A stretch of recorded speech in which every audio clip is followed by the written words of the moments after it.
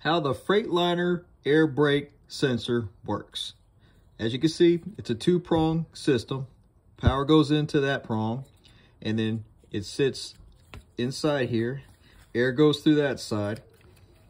Take it apart,